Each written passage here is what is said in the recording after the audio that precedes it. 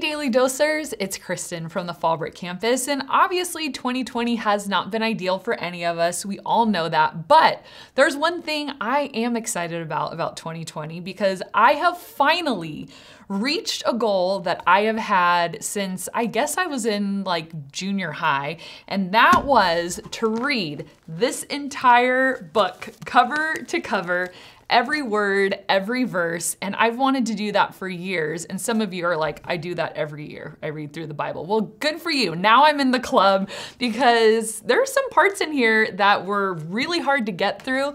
And that's probably why I'm about 20 years late on my goal to read the entire Bible. And so I should be finishing up at the end of this week, and I am so excited to say that I finally did it.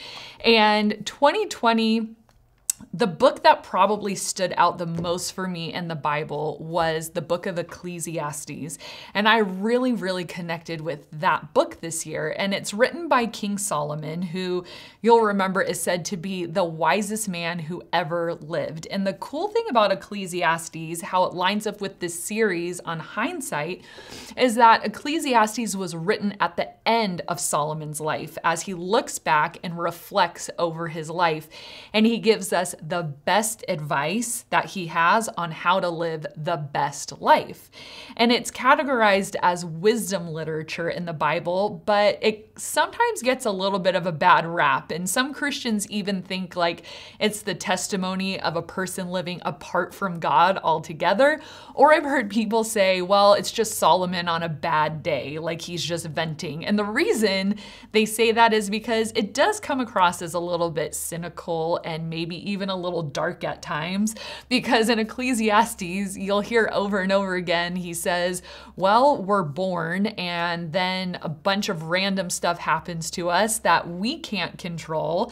And maybe it's good, maybe it's bad, who really knows? And it's all confusing. And then eventually we die and nobody even remembers that we ever lived and time marches on. And it's kind of like, oh, thanks for the pep talk.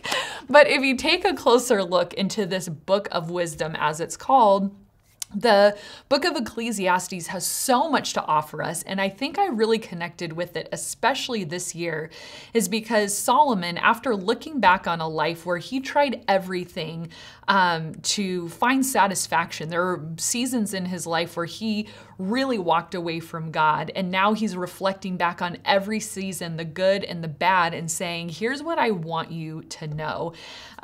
It's his hindsight for his life that he's giving to us.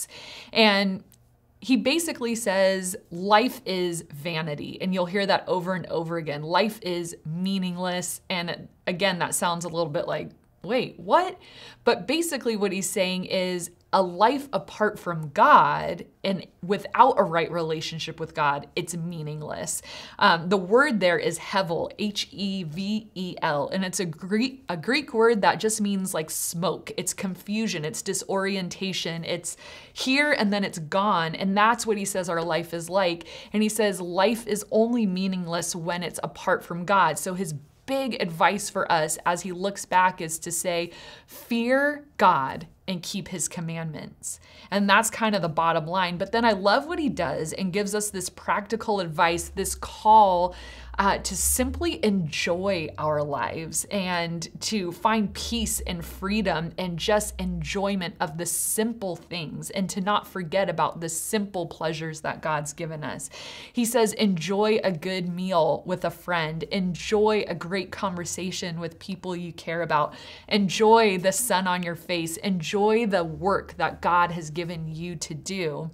And as a guy looking back, he says, and then there's a bunch of stupid stuff and just let it go. There might be things that people have said about you that hurt. Let it go. There might be unresolved anger. Let it go. There might be things that you just can't control. And he pushes us to accept the good and the bad from life and to hold every day with an open hand, because really we can't control anything except for one thing, which is our attitude toward life. And so he says, open your hand, take what life has to offer and what you can't control, let it go to God, and then just enjoy the simplicity of life. because Solomon had it all. He had wealth, he had possessions, he had popularity, he had everything. And he said, nothing satisfies except for a right relationship with God. And the best things in life are the simple things in life. So don't miss what's right in front of you, because on this earth, all we have is what is present. All we have is what is now.